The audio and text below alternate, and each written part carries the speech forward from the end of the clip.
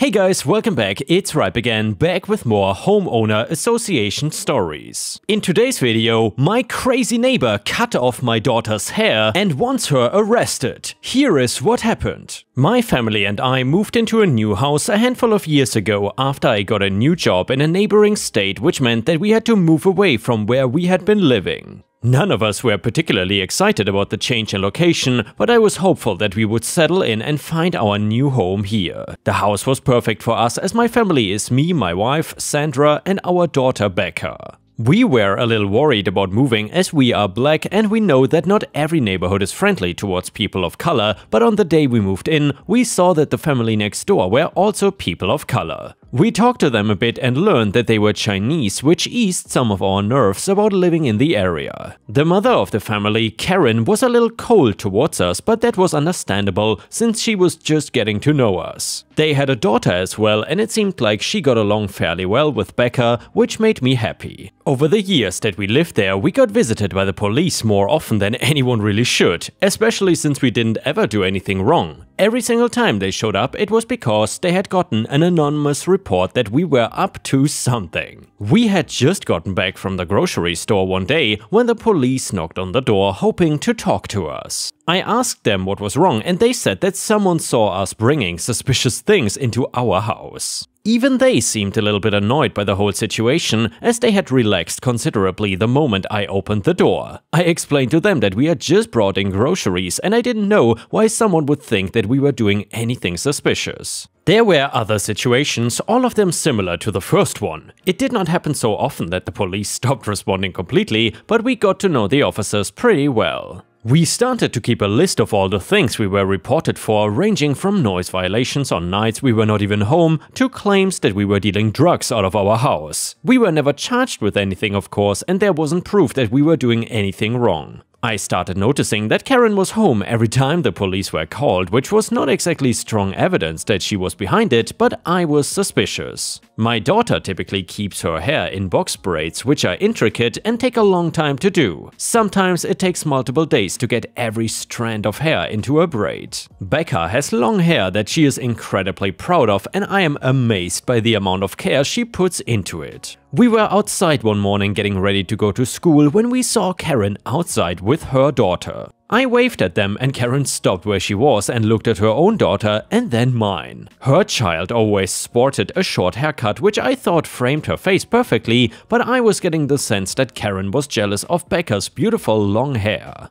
I said good morning and Karen scowled, replying that my daughter should not have such a ghetto hairstyle, since it made the rest of the neighborhood supposedly look bad. I just frowned and rushed Becca into the car because I didn't feel like calling out her problematic comment. Karen was part of the local HOA, which is probably why she commented on making the rest of us look bad. The other HOA members were not racist as she was, at least not openly racist. Not long after that incident outside, we got another visit from the police. This time they were investigating a report of child abuse and neglect, which was shocking to me.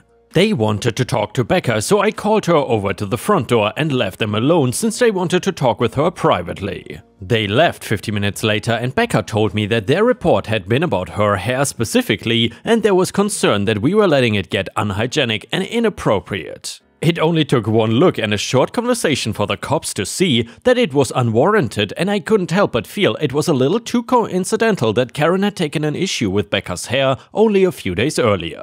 We never confronted Karen about it because we knew she would blow it out of proportion and potentially cause problems for us since she was an HOA member. The whole thing was annoying, but it didn't seem worth it to jeopardize the life we had built here and potentially create a scenario where we would be forced to move out or something. We did our best to ignore her and all the microaggressions we were faced with. A month ago, Becca had gotten these beautiful red hair extensions and incorporated them into her box braids to create a multicolored statement piece that she was proud of. A big dance was coming up at school and this was going to pull her entire outfit together. She was practically giddy with excitement about the whole thing. We have a bench in our front yard along with some other furniture for the times we want to sit outside on a sunny day or admire the moon at night. So Becca was out there with some of her friends and they were busy discussing the dresses they would be wearing to the dance and ideas for their hair and makeup.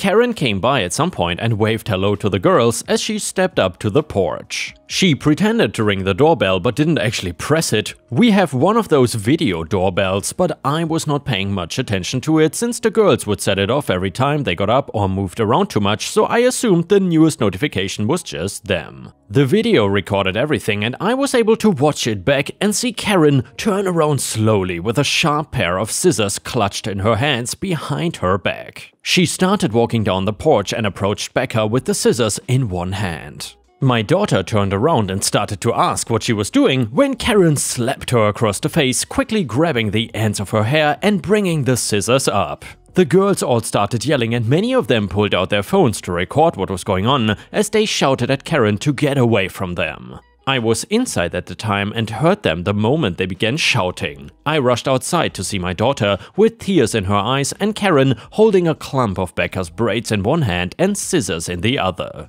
It did not take long for me to put everything together and I was honestly worried that she would attack one of the other girls. I definitely did not trust her to be near my daughter with a sharp object, so I punched her in the face. I don't typically resort to violence, but I was genuinely worried about the well-being of my daughter and her friends, so I didn't stop to think it all through. I called 911 and officers showed up quickly to the scene where Karen was coming to and complaining about how much her face hurt, but she felt good enough to begin calling us criminals. Her friends were all standing up for her, but the officers were focused on what Becca was saying. She did a great job of explaining what happened and the evidence was clear as her braids were now on the ground and Karen still held the scissors in one hand. The officers who showed up were some of the same ones who had come to the house after Karen made false police reports previously about us, so they had good reason to believe that we were telling the truth. Not to mention, everything was caught on camera because of my video doorbell, so the entire situation could be viewed by the police. They asked Becca if she wanted to press charges since cutting someone's hair without permission is considered battery. Becca of course decided to press charges and I stood behind her on that, so Karen was taken into custody and is now serving jail time. We found someone who fit my daughter with a beautiful wig, and while it wasn't the same as her perfect braids, it was enough to make the school dance memorable. Karen's daughter came over to apologize even though she did not do anything wrong, and I am hopeful that they might become close friends over time. And yeah, Ripe Stars, I gotta say, these Karens are becoming really unhinged and they are not even afraid to attack children. Absolutely crazy. Either way, if you liked the story, please don't forget to like the video and also post a comment if you want to support me. Thank you so much in advance. The next one is titled Psycho Karen Attacks Army Veteran at Beach. For the 4th of July, I love going to the beach with my family. For a little background, I am an army veteran, I am married and I have 2 young boys. During my duty, a grenade went off near me and damaged my leg pretty badly. There is not any fancy hospital in that situation, so saving it was not really an option. I got sent back home honorably discharged and made a vow to spend as much time with my family as I could. I was fitted for a prosthetic leg, which my 5-year-old son declares as the coolest thing ever. He likes to tell people that his dad is part robot. This year we got to the beach early to try and get a nice spot, and there are some palm trees, and getting a spot under one meant that we got to enjoy the shade it provided. It was hot out and the last thing anybody wanted was a sunburn. While my leg is good for many things, sand is sadly not one of them. It was easier for me once I sat down to just take the leg off and place it next to me. It didn't take 5 minutes before my kids were digging in the sand and wanting me to play with them. It was really starting off to look like a great day, plus it would end in fireworks that, while I don't love, I can handle. My boys seem to adore it. But cue a random woman walking up to us and clearing her throat, in the way that screams, "Pay attention to me, because I'm important." So this woman was very obese, and I'm not shaming anything or anyone, that is important to the story though. She also had 2 kids that seemed around 10ish running around and kicking sand all over people. They were old enough to know that what they were doing was wrong, but to be looked not taught any manners on how to behave. I shall call this woman Karen, despite not really looking like a typical one. Me, can I help you? Karen, you're in my spot. Excuse me? Your spot? That's right, under this tree is where I'm gonna sit with my children. Me, well, we got here first. There are plenty of other spots on the beach. Karen, that is my reserved spot. Just a quick note that this is not a thing in the slightest. This beach and all beaches to my knowledge are first come first serve. If you want a good spot, you can show up early. Me, I highly doubt that. Karen, I'm disabled. My weight qualifies me for special treatment and I need to be in this spot. I am well aware that there are obese people with actual disabilities, and I can also say that I know for a fact that she was not one of them though. First of all, she was not even that big, she could move around perfectly fine while carrying things. She might have had an invisible disability, but even then, there are no disabled spots on the beach. As somebody with only one leg that has a hard time walking in the sand, I would know. Me, I'm disabled too. You don't see me going around trying to steal other people's spots though. That was when she looked closer and saw that I was missing one of my legs. She let out a noise of disgust and said that I should not even be allowed at the beach. I was getting really angry at her, and my wife decided at this point to intervene before I blew up at this lady. She told her that it was the 4th of July and I was a veteran that was actually disabled by fighting for this country. I guess that was the worst thing to say because it just got Karen even angrier for no reason. She started wailing that I was a murderer and the worst kind of person in the world. I don't want to type out her entire rant because of its length and hurtful content, but I will summarize it for you. She said that she was a pacifist and against war and the military because of it. That me being part of the system made me a murderer and a communist. I think she was just spouting random stuff, but whatever, that I should not even be allowed at this kind of holiday or at the beach, showing off my so-called disgusting leg. I have to comment that I find this hilarious considering what holiday we are celebrating. For those not in the US, the 4th of July celebrates our independence from Great Britain. You know, a war fighting. I have no idea what she thought the holiday was about because I never actually got a rebuttal against this woman. After her long-winded rant, she decided to get physical with me. Again, totally not what a pacifist against violence would do. However, this Karen was a complete psycho. She lunged at me and started trying to hit and smack me as I used my arms to hold her off. And then my wife got behind her and started to try and pry her off of me. I was not going to get hurt, but I think Karen realized she would not win a physical fight with me and then decided to play dirty with another tactic instead. She must have just spotted my prosthetic leg and grabbed it before shoving my wife into the sand. She was okay but dazed and could not do anything about Karen running as fast as she could towards the water. I yelled for help, saying that Karen had stolen my leg, getting the attention of a lifeguard. Now we had a lifeguard chasing an obese Karen who was running towards the ocean. She got there first and proceeded to throw my leg as far as she could into the water, the lifeguard running in and getting it before it got lost. He brought it back to me and Karen was following him, now yelling again about stealing her leg and discriminating against her for being disabled. I was so close to exploding like a volcano at her, but the lifeguard beat me to it. Lifeguard, you have to leave right now. Karen, who the hell do you think you are? You cannot tell me what to do. Lifeguard, I'm the head lifeguard and at this beach we have rules. Even ignoring your actions, I've gotten a dozen complaints about your kids kicking sand at people and stealing off blankets. You have only been here half an hour and are not staying one more minute. Karen, you cannot kick me out, I'm disabled. Lifeguard, yeah, and I would bet anything that the car parked in the handicapped spot without any kind of placard is yours, right?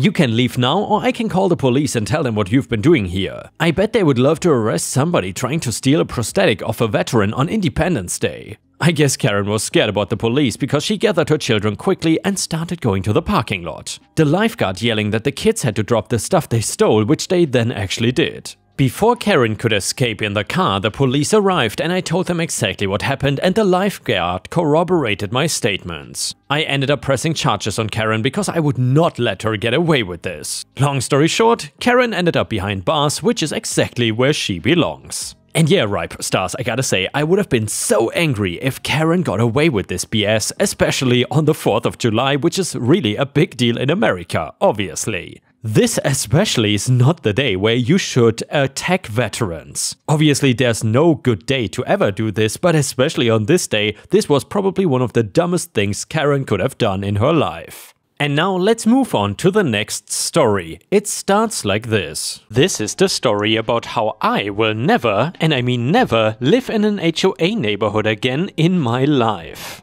I will start off by explaining that I bought a foreclosed home for a pretty good price a few years after the market crashed in 2008. I thought it would be a good investment, but I was dead wrong. The issue with this foreclosed home is that I did not realize, and neither did the inspector, that there was some neglect lurking behind the walls. The HOA had owned this home for quite some time before I bought it, and it was sort of obvious that it had been ignored for a while, but I did not think too much of it. So, a few months into living there, everything seems normal and commonplace. Until one day, it simply wasn't. Anyways, it was a Friday and I very inconveniently had left town that weekend for a wedding. When I got home that Sunday, I arrived to utter disaster. My neighbor met me outside. He is a nice guy and, believe it or not, saved my home from more damage when he had my water shut off.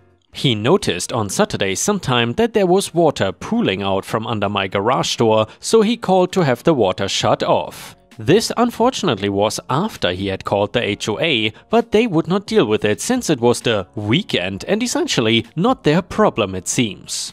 He said that he had asked for them to call me to inform me of what was happening, but they had refused. Total a-holes. The damages that were done to the home were pretty extreme. I had to have the floor and subfloor replaced on a majority of the main story, and not to mention the walls and baseboards that were ruined. All of my furniture was toast. I was barely able to salvage most of what I had on the main floor and the basement level below it. I'll admit, I had a small mental breakdown that day. Apparently what had happened was that the water heater and some other pipes burst on the second story, which was really the main level because of the way that my tri-level home was built. When the insurance company came to inspect the damages, the plumber noticed that there was some patchwork done to the water heater and some of the surrounding pipes, but it had been cleverly covered up. He even mentioned that he was not surprised not even the inspector, noticed it. He then asked how long I had lived there, and he said that he would assume it was done right before I bought the home. I was absolutely fuming at this point. The HOA had owned the house for years, and the insurance company's inspector and plumber both said that this was a patch that was performed recently, a crappy patch that was the exact reason why this disaster just happened. All in all, this flooding resulted in almost $100,000 worth of damages. Talk about a panic attack.